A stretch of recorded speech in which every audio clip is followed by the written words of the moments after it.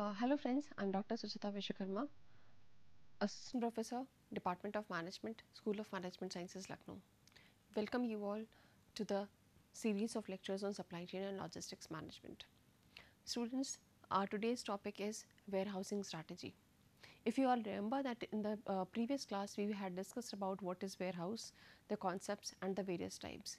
We had also understood that why warehouses are so very important for any organization, and we had understood that keeping all kind of inventory is not actually practically possible or cost effective also for any organization. So warehousing provides lot of facilities, lot of different kind of functions which facilitate any of the organization for providing their products to the customer and increasing their sales and profitability also.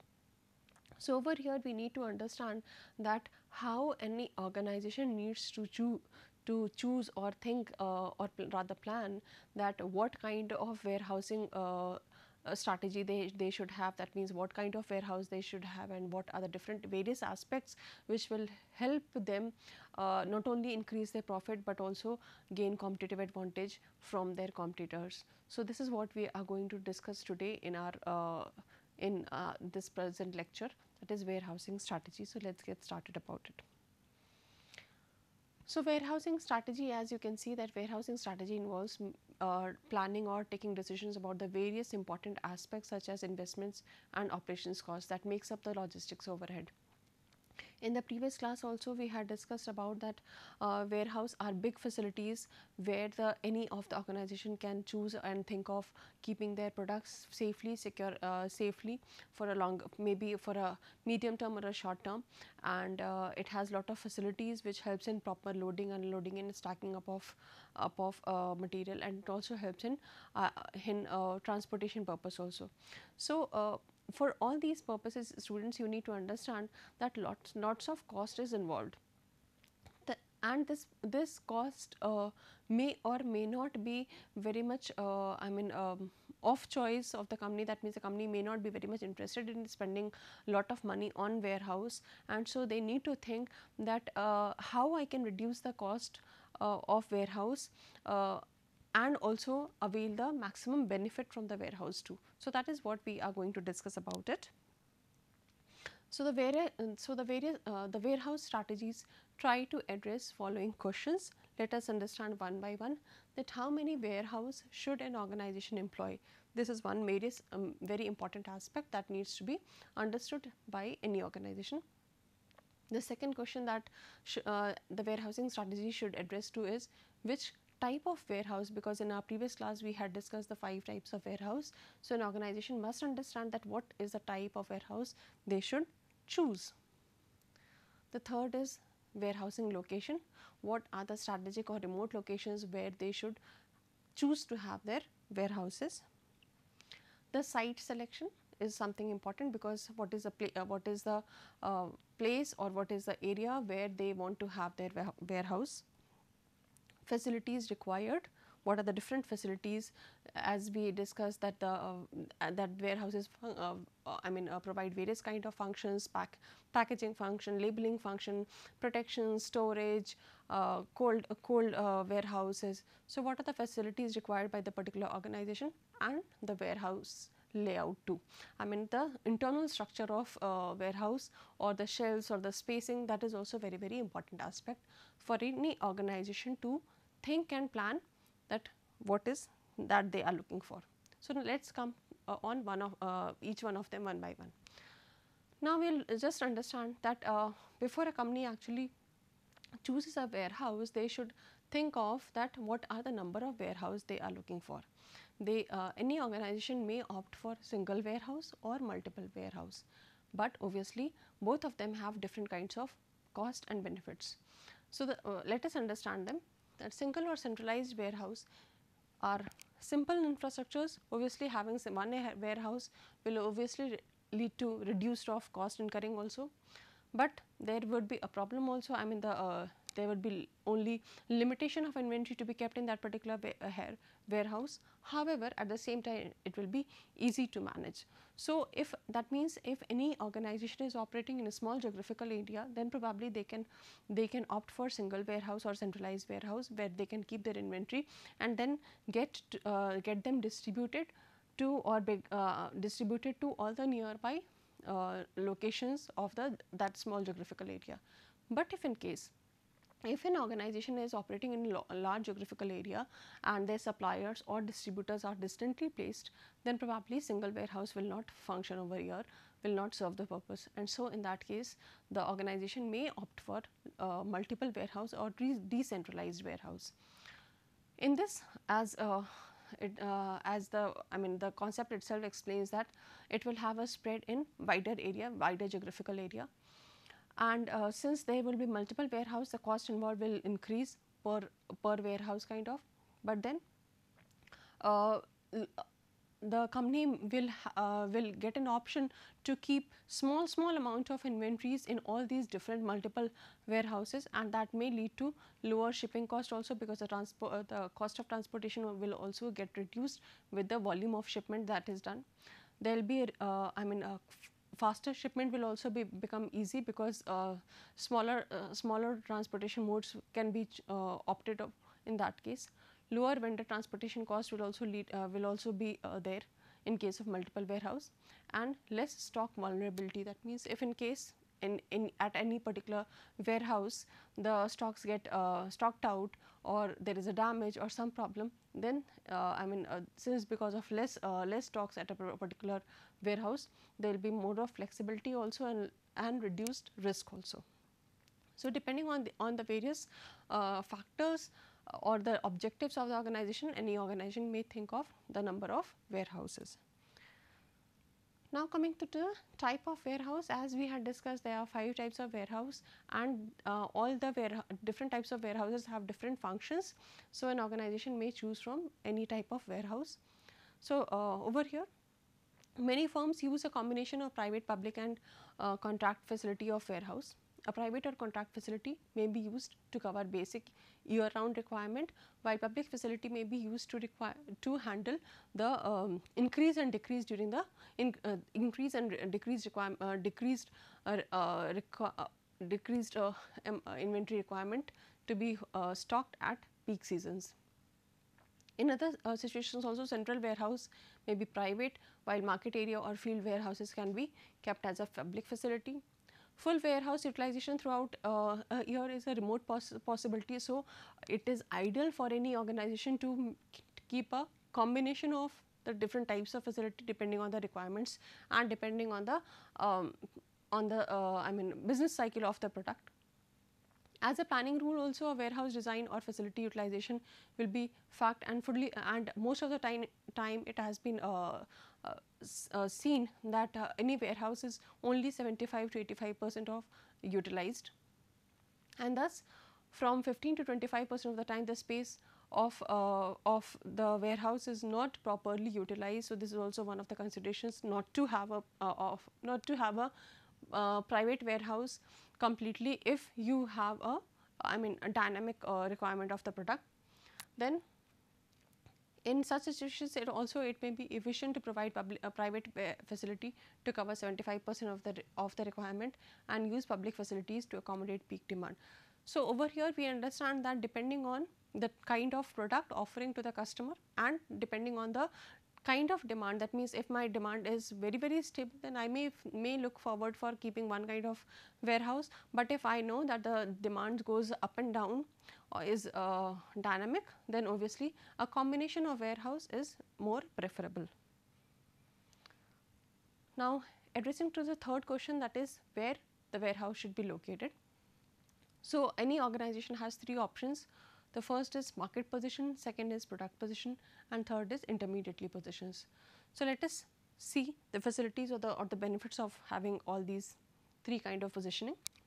The market position is that In this, the order cycle time will be less, because if the warehouse is placed, market position means that the warehouse will be placed, will be available, or will be present at a place which is near to the market area. That means if that means the buyers are close by that particular warehouse. So if the warehouse is near to market, obviously the order cycle time will get reduced. That means whenever they are ordering the particular product, the inventory will soon reach them, and that will lead to one competitive advantage. The second is transportation cost will also get reduced, because obviously the company would be obviously required to send the material to the warehouse, but then from warehouse to different buyers, the smaller transportations will be required, smaller I mean smaller routes of transportation will be required, and so that will lead to reduction of cost. Sensitivity of product is also, if the product is very sensitive to let us say sensitive to demand or sensitive to price, and there may be instances when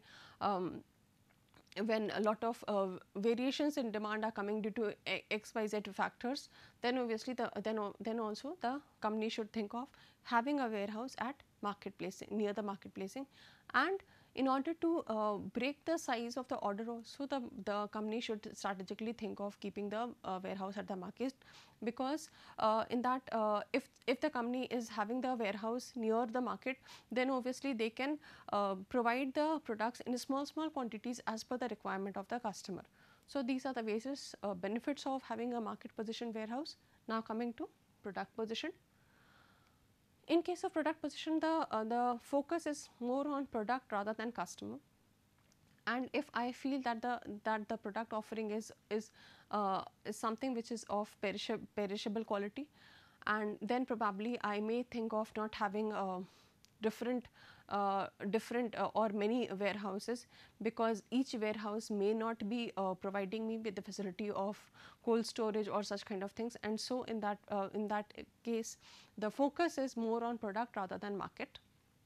The number of product mix is also one of the aspects where the warehousing location gets shifted from market position to product position, because if I have a larger mix of product offering, then there may be instances that all kind of customers are not wanting to have that complete kind of product mix from me, not wanting to purchase that or order the complete products mix from me. So in that case, I should be at such a strategic location from where I can serve a bigger area of buyers, and from where they can collect. I mean, somebody may collect larger product mix, somebody may collect a smaller product mix from me, and so the focus shifts to product positioned warehouse.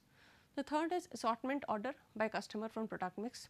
As I said, assortment order by customer from product mix means they should be able to identify, know what kind of products or what are the different kinds of products offerings, and then accordingly select as per their own choices. And transportation consolidation rates.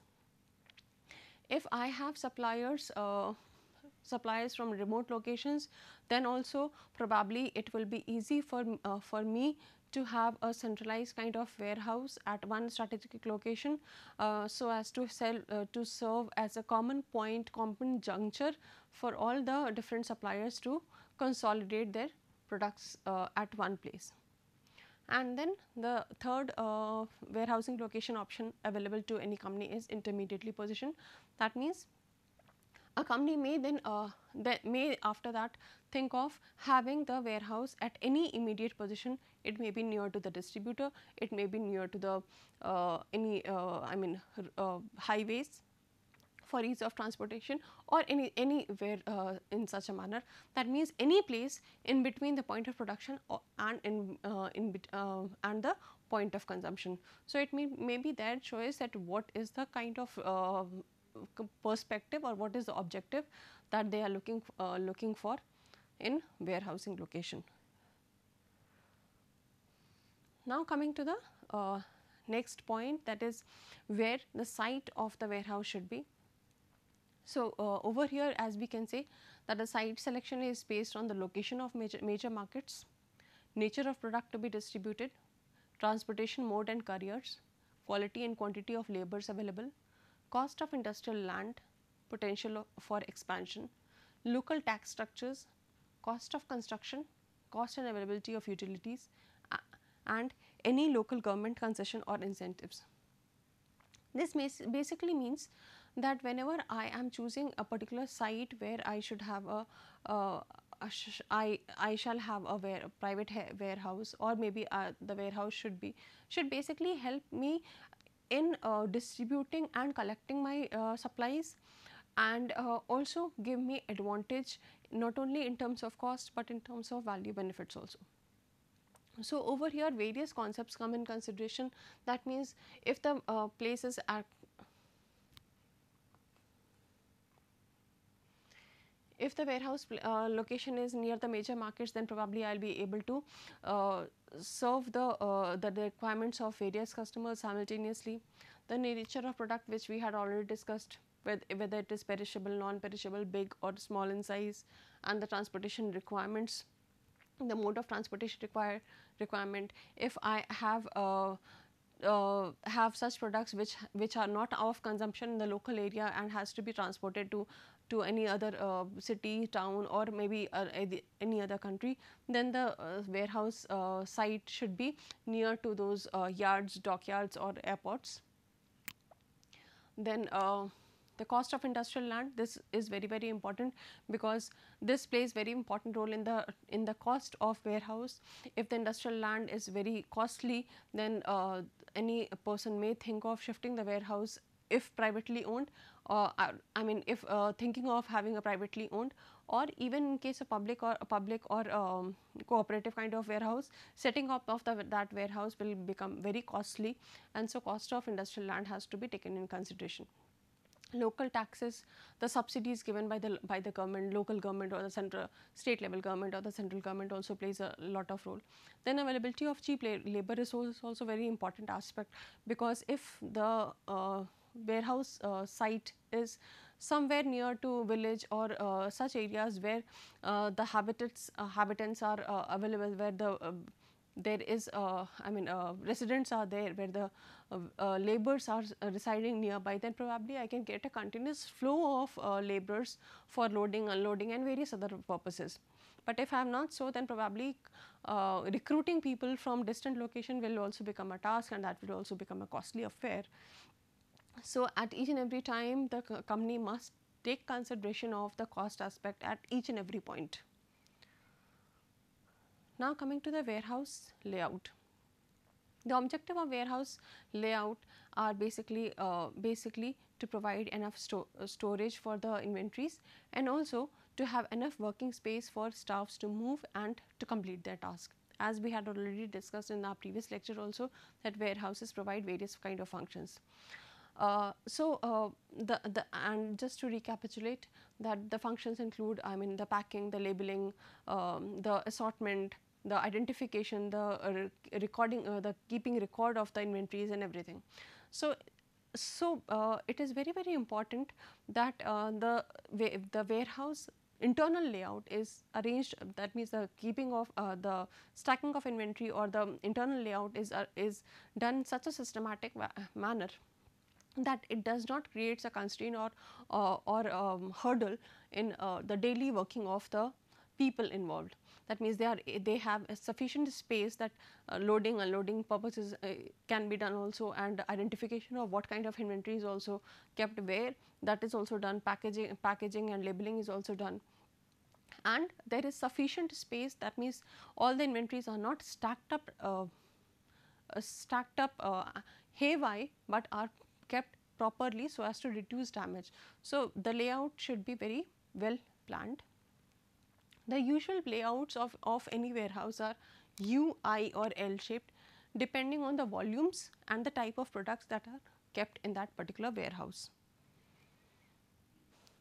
As over here you can see, this is a U kind of warehouse. Over here the advantage is that simultaneously lots of trucks can be called for, and loading and unloading of lots of inventories can be done over here.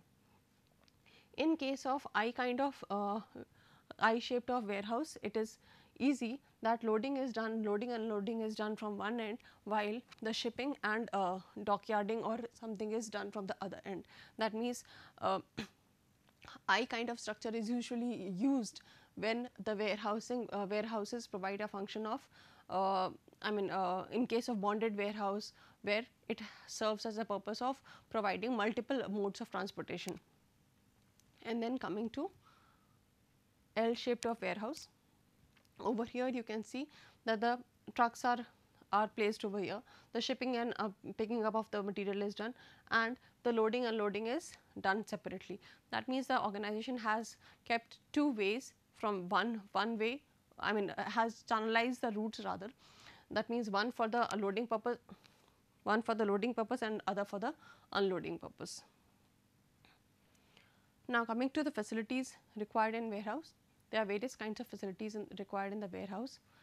The facilities may again be dependent on the kind of product which has to be kept in the warehouse, and these facilities includes the storage system, the lift equipments, the dock equipments, the conveyor belts, the facility equipments, bins, containers, packing equipments. So, storage system basically, the storage facility basically means the wide shelves, the wide and the high heighted shelves, which are basically used to keep different kind of inventories on which stacking can be done properly. Lift equipments are basically helped for stacking the inventories, the packets, the boxes at a higher height. Dock equipments are basically those which helps in shifting of the inventory which is kept in the warehouse from the shelf to the dockyard or the loading to the unloading or unloading position. Conveyor belts are basically kind of big belts on which are very commonly seen on the in the assembly line also, and otherwise on the warehouse also, where movement of inventories within the warehouse itself happens, through which the movement of inventories within the warehouse itself happens. Then other facility equipments basically means the fire extinguishers, the recording facility, the cameras, the computers, or any other kind of facility equipments. Bins and containers for disposing of any undesirable inventory. And then the packaging equipment and machinery, which basically means that all the things that are required for different kind of packing for different kind of inventories. So, because size and functionality differ so much in warehouse buildings, the type of equipment needed for smooth operations may also vary at times. So, over here we also need to understand the factors influencing warehouse strategy. The 5 functions, the 5 factors that influence the warehouse strategy are presence synergy, industry synergy, operating flexibility, location flexibility, and scale of economies.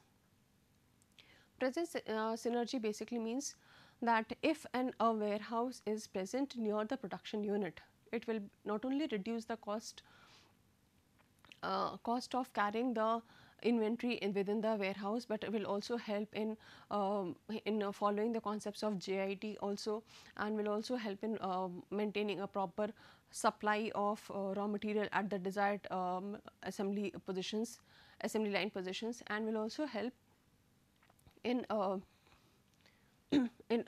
it will also help in increasing the productivity and efficiency of the organization. Then industry synergy. Industry synergy means basically that when two, three organizations within the same industry are collaborating together and trying to have a mutual advantage or mutual benefit of having a warehouse near to that particular location, near to their production units or near to their location.